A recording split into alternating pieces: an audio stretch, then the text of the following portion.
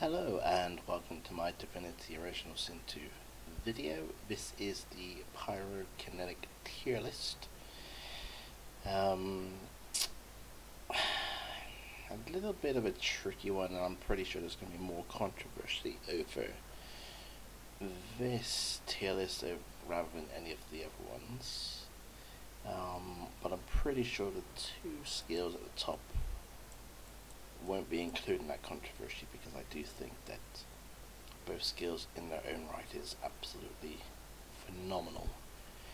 Sparkmaster,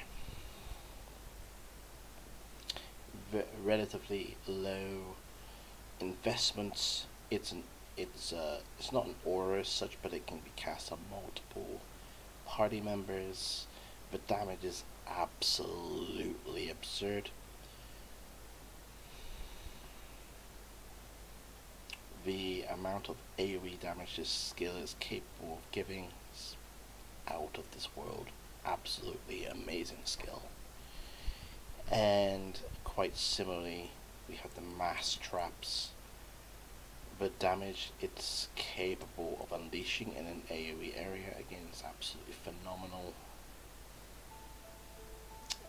Both skills just absolutely wrecking balls in different ways. Now, these skills I think are in a very solid position as well. Again, this is the original version of the mass traps, but it still does extremely good damage for 1 AP, and again, relatively low economy. It's an excellent skill to have, and good range, good damage, low AP cost. What more can you want? Then we have the two buffs, Peace of Mind and Haste.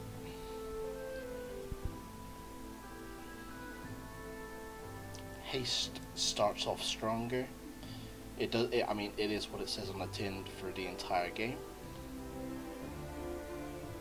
Extra mobility when moving, extra AP in the long run, wonderful supportive skill. And you have Peace of Mind that scales much better later into the game, provides damage, critical chance, and initiative. Now, for me, this belongs here for sure. 250% physical damage in comparison to the bloated corpse that is 200%, but the difference is that the corpse has the mobility difference. This one you have to take as it comes, or cheese, but personally I don't like to cheese, so I think this is the spot for it. Now, obviously with mass corpse explosion, there's obviously times where damage can be absolutely to the extreme, but usually in order for this to be achieved, there needs to be a degree or a large degree of setup. Again, not my style, but the option is potentially there. The downside to this skill though is that if you're not one of these people that like to set up 100 corpses in a pile and kind of take things as it comes, as not to cheese, it's not always easy to find the right time to use this, because you could end up doing some severe damage to your own party. So it's a little bit more difficult to use, but the potential is super good. And then we have this Flaming Crescendo, which funny enough works really well with the bloated corpse. Now for 1 AP, the damage you get here, 175%, is very good. And it's the reason why I put it so high.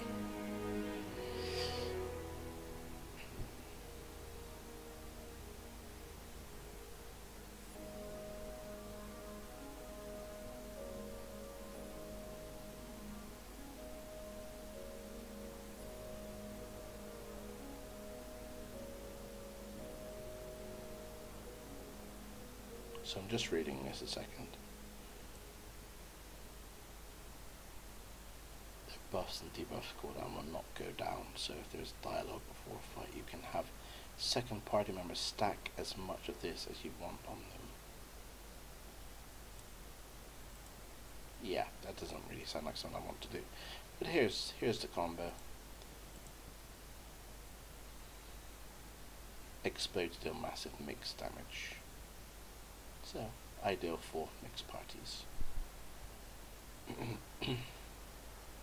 But nevertheless, incredible skill. Now, I'm not gonna lie, I found it a little bit difficult to rate these two skills for different reasons. But Fireball, first and foremost, I believe it's a relatively large circle for AoE, and I think it does 100% fire damage, so it's just a standard attack really. But that's good large AoE, so perhaps we'll bring it down to here. Maybe we bring it down to here. So, going back to the other epic skills, we got Epidemical Fire, and we have the Meteor Shower. Now, this is better for when enemies are in a circle. This works great for that situation, but it also has a great use when enemies are sort of connected and in a line. It will end up reaching distances, which is pretty insane.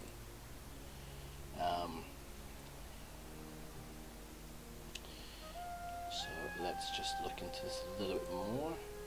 So it's 150%, but then it also applies Necrofire, which is pretty damaging passively. But 150% per one, so that could potentially do 650% over all enemies, which is pretty decent.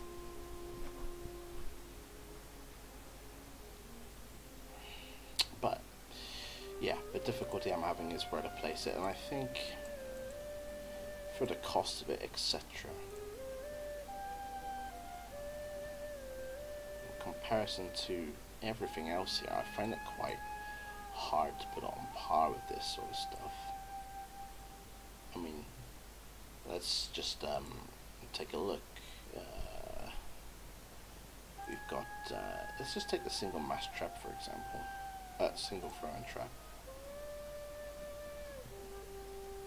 130 for 1 AP.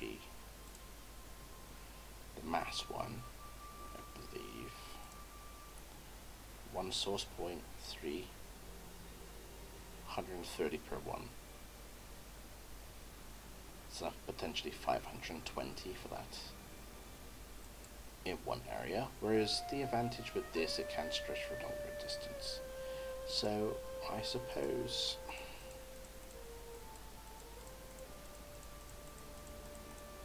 it's really, I'm finding this a little bit difficult, I gotta say.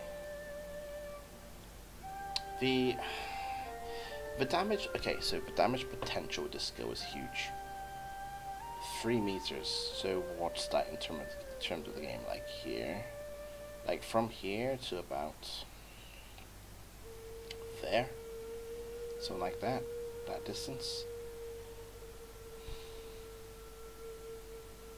Or perhaps it's larger. So again, you're not going to control exactly where they land. You're going to just, I guess it's more about just the raw output of damage, not necessarily onto a certain target, but just the area. So I don't know. I mean, to be fair, it's a call between going here and here, or here and here. It's in between these two brackets, in my opinion. I would certainly not put them lower. Maybe in the future I revise this and maybe I choose choose someone like this. I don't know.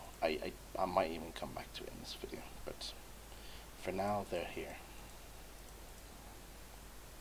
Sparking Wings is just the apprentice to this, only one spark, but again during the early game up until you pick the skill up, it's still massive damage, and it's just a little warm up, give you a little taster of what Master of Sparks will provide in the future. Ignition, in terms of just the damage itself, it's not great, but I think the biggest upside to this skill is typically as a pyro mage you would be using Torturer, which really opens up the potential to this skill, which is the reason why I put it where it is. So the major advantage about this skill and Torture is that it's quite a large radius of ignition, and with that you can set the enemies burning, which will increase your fire damage to all those targets. So it's always really nice to start off every fight with this on board to increase your damage. So that's why it gets placed so. So I've already discussed Fireball. The AU range is really nice. The range of the attack is also really nice, but it's just pretty much a standard damage, so I can't really place it any higher than here. Now these I'm not entirely sure where to place exactly. If you just quickly have a little glance at each of them. So we've got Supernova. So again, as you can see, the damage here is really good. Downside is it damages yourself and nearby teammates, so it's a big downside there. However, if you play around it, you could look at adopting fire resistance to reduce the damage you take. But again, you've got to play sort of around it, sort of thing. Also, it kind of requires you to play like a battle mage type style if you're going to be exploding, so it depends on the playstyle of the mage also. But the damage there, it's very good. It's very good damage, but just gotta play around it.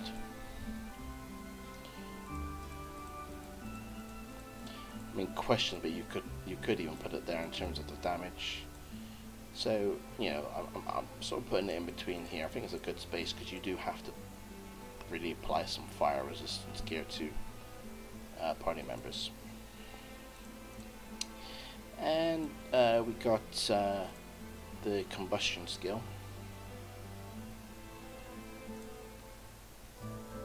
which again potentially can do very good damage. I know it says 75%, but typically if you've got one or two members in your party that have Tortured, most likely they're going to see 2-3 turns of either burning or necrofire. So the damage would be quite nice, but the downside is that you absorb those statuses in order to do that extra damage. So it's you got to be clever how you use it, I suppose. You know, you don't want to use your only Torture character to put burning, to then use it and then you still got turns left, and then their fire reduction's been removed because you've decided to do extra damage. So I suppose if you use this very cleverly, you can make the most of it, but the downside, the negative, is that in order to do the extra damage you have to remove the burning or necrofire. So I think for the potential damage it's here, but also because the negative as well, I can't really justify putting it higher. I have Bleed Fire here. It's a very sound, solid skill, typically used once the armor is stripped, and it's just there to increase the damage. So it's not a key skill, but it's a key skill to take down enemies quicker. whereas a lot of the other skills that we have available here are typically used to rush down that all-important magic armor.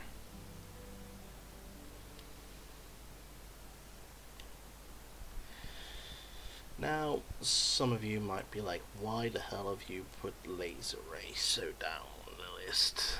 And I suppose in another world you could have it here quite easily.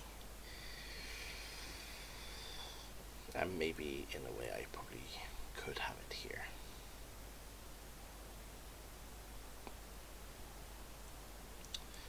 But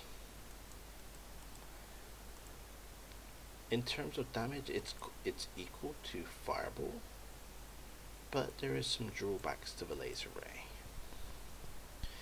Laser Ray is a skill that you will want to use on a battle mage, because if you try to use it with a mage who's looking to get on high ground, keep their distance, you won't actually be able to use it on your enemies. So that's one downside about it. They have, in order to get the most out of the skill, they have to be in a line also. Whereas Fireball is like a nice AoE circle. So that is another advantage of Fireball. Fireball you can do it at distance and at height. More damage. And I'm sure there was something else that I had to say about Laser Ray. I mean, people say best, but it's not. It's 150 for free AP, so it's quite standard.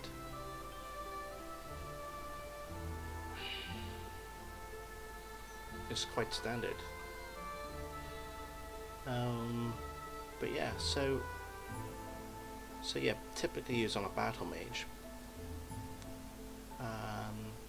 So yeah, for me, it's marked down because this is more accessible, easier to use from height. This one, to get the most out of it, you have to have your opponents in a line, so it's a little bit more trickier to use than the Fireball, and because you can't use it from height. Fire Whip, pretty standard on the damage front, but a lot of the pyrokinetic skills are AoE. The skill is just single target. Pretty decent. It's decent enough damage, but yeah, it's just a standard attack. It does blind, burning. It's not particularly special in my eyes. Shorter range also, and I'm not actually 100% sure, but I'm guessing that you have to be on the same level as well, so there's another drawback to this. Searing Daggers, it's a little bit, it gives me the feeling a little bit like Fossil Strike. It's a staple, good, really good for creating surfaces for elemental affinity. Really good again with the whole Torturer use as well. But the damage is quite pitiful, to be honest, but I suppose you're not really using it for that reason. So therefore it's here. Firebrand. You get it late in the game. The damage it provides is quite poor, to be honest.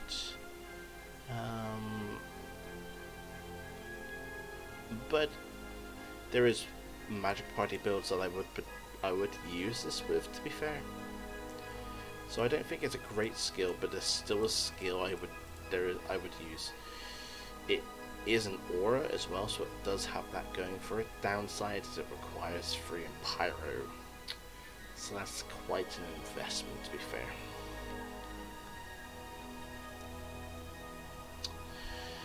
We've got Flaming Tongues here. Kind of works like Opportunist. So the skill itself works really well with Enrage, it works really well with Sparks,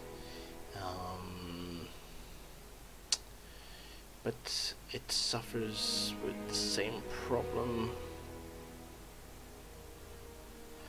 Opportunist in a way does, like you're kind of relying on you're kind of relying on enemies to move in towards you. Not always going to be used guaranteed. And again, it depends on the playstyle of your party. If you're a party that likes to lock down enemies, there's not really going to be much movement. There's not really going to be much movement towards you. However,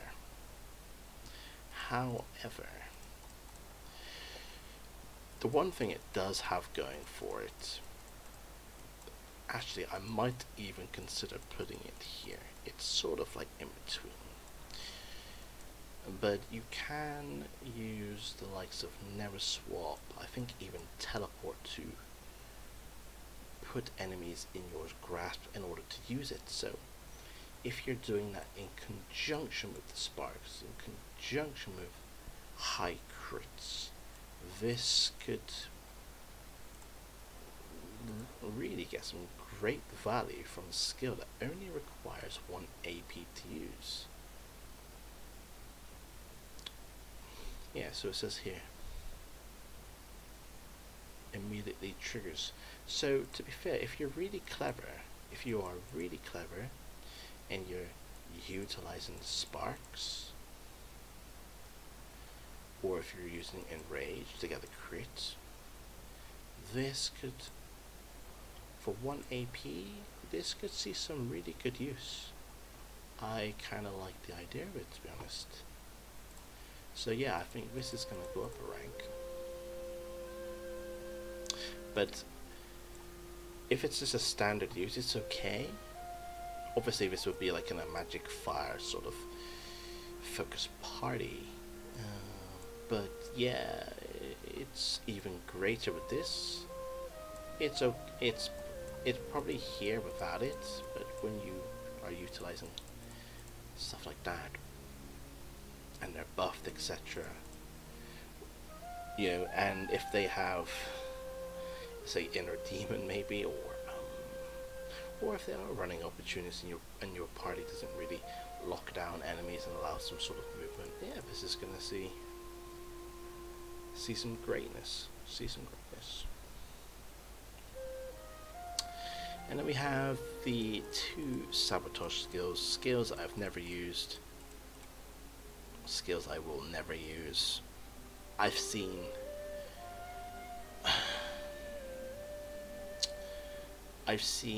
for me it's too cheesy to really make full use of this skill.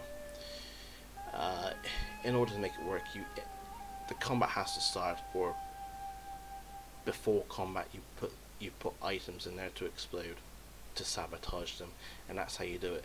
That sounds far too cheesy for my liking. If you're not doing that and you're not playing a cheesy kind of play style, again, it's sort of hit and miss. You don't really know what items they have in their backpacks. So if you're so the truth is with this skill is, if you are quite happy to be a little bit cheesy and take the time to put arrows and grenades and whatnot, then yeah, quite frankly, this can go like up here.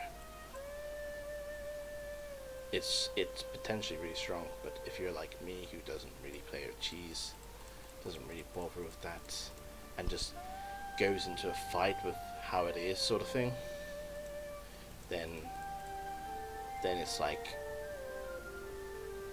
there's times it's going to be good, times it's going to be absolutely worthless. And if you're investing, what is it, 2 memory points, I believe it's 2 memory points, 2 AP, it's kind of, yeah. So I would say here, even so, without the cheesiness, I'd probably put it here, because it's sometimes good, sometimes not so good. And again, like I say, it's inconsistent. But as I've already expressed, If you are cheesy, you are setting things up, sure, by all means. It can be really, really strong, but because I'm not going to treat it as such, it's going to be here, and this is the weaker version. And like with all skin abilities that require source points, it's not useless, but it's trash because it requires a source point to use, and in my opinion, it's not worth doing so. So there we have it. There's my pyrokinetic tier list. Hope you have enjoyed the video. Positive, negative comments, feel free to get in touch. But until next time, see you.